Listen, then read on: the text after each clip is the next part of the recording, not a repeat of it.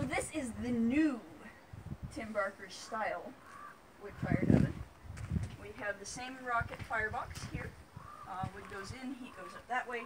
And then this base was built off of Tim Barker's plans that are designed so that they can be put together with no welding. It's all pop rivets. And so, or a few bolts as well. So we did scavenge the racks from the old oven, but you could put those in however you like as well. And we did keep the bricks in the bottom.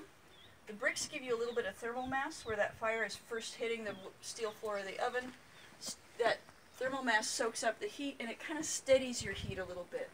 So instead of having fast fluctuations if you add more wood to the fire, it sort of builds up slower and it cools down slower as your wood runs low, and that way you get a more even baking temperature, even with that little bit of thermal mass. You could do more if you wanted like a super steady, long, slow cooker or something.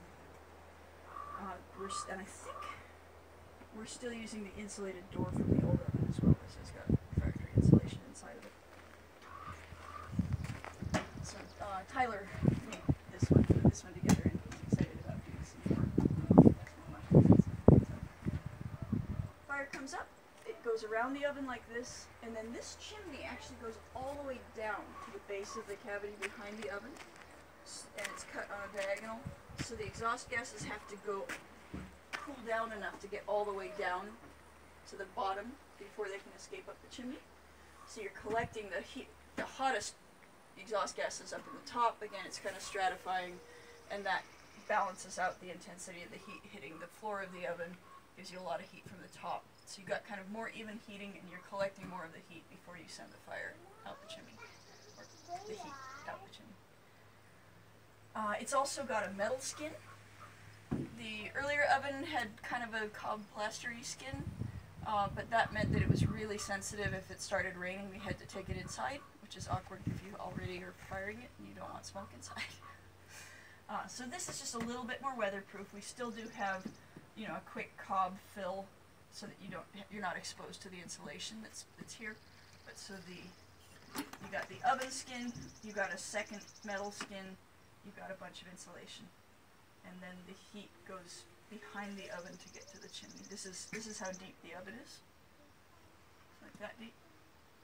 Whereas the whole length of this chamber gives you another, like that back chamber is that much deeper. So that's where the chimney is.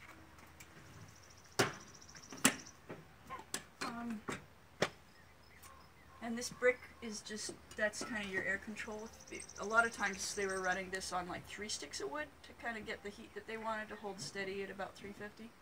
When they loaded it full bore, this thing got up to more than 700 degrees, which is like fast pizza temperature, but that's not what you want to do to your leg of lamb. So it worked really well. Is the back chamber just an open air chamber? Yeah, you can come around and take a look at the back if you like. It's closed to the outside, but it's just kind of a round slice about like that big with the chimney in it here, and the air the exhaust just has to kind of get down to where it can get out of the chimney. There's not much to see back here, actually.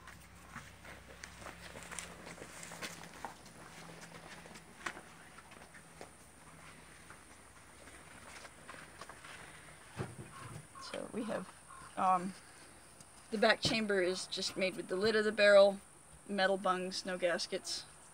And so the chimney would come down right here to the base, and then the rest of it's just open. The exhaust is just stratifying in there. To get exhaust to stratify, you want a void that's like at least 4 times the volume of your chimney channels. And so this is pretty close, I would expect. Because otherwise you end up just with a stream that's running that path, and the hottest part of the stream will be going to, you know, actively being sucked out the chimney. If you get it to stratify, then the hottest part stays up here, and the coolest part goes out the chimney. Hello, small boy and small dog. Even though you're not talking or barking, the trampling around on the tarp is so loud.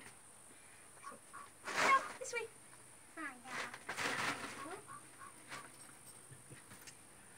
Alright, we'll play somewhere else. Yep. Oh my goodness, you're all covered with cobwebs. Okay. Cobwebs. Like spider webs? Looks like he went under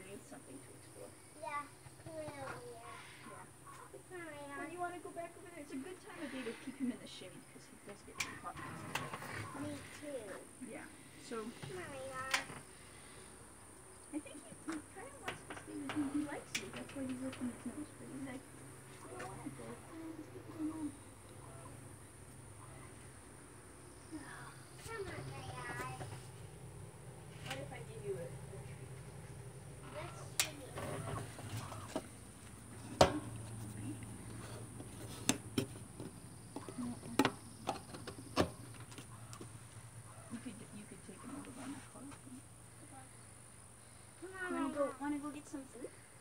Want to go with Tristan and get some food? He knows where the dog food is. No. No.